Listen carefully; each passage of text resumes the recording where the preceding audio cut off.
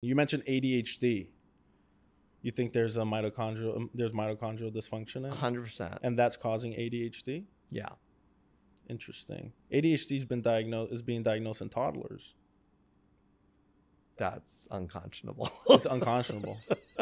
Let me tell you something else, which you probably know. They're being put on stimulants because of Well, that that's diagnosis. the unconscionable part. That I guess I don't mind the diagnosis, because I could see a toddler having severe hyperactivity problems, but the first round of interventions for that toddler should be working with the parents and family.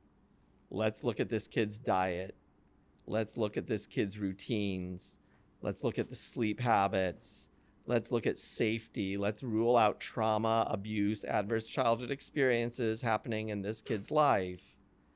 And let's address all of those before we resort to pills. Right. Unfortunately, that's not the algorithm. It's common sense, but it's not the medical algorithm. The medical algorithm for the pediatrician is, you've got symptoms. I see you running around. Here's a stimulant. Yeah. Next. Yeah, and an interesting study came out, or an article came out regarding screen time and ADHD. And it came out recently, so I don't think it had come out but when you wrote the book. But you also mentioned it in your book that screen time predisposes to ADHD. But you said it in the context of, do these kids have a mitochondrial dysfunction that is causing them to rely on the screen, and then that's just a byproduct of the mitochondrial dysfunction, pretty much. It could go either way. I think we have enough evidence that screen time is really awful for human health. The more people are on screens, the worse their health, the worse their metabolic and mental health outcomes. There was a really powerful study that just came out in the past 6 months, so I didn't include it in the book, that looked at the age of cell phone acquisition for children. Mm-hmm.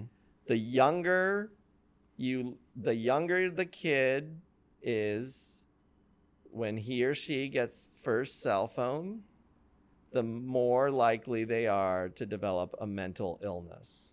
And it was a linear relationship, no ambiguity in that graph. If you give your 9-year-old kid a cell phone, much higher risk than 10, 11, 12, 13, 14, 15. Linear relationship. The younger the kid is when he or she gets first cell phone, the more likely he or she is to have a mental illness. Incredible.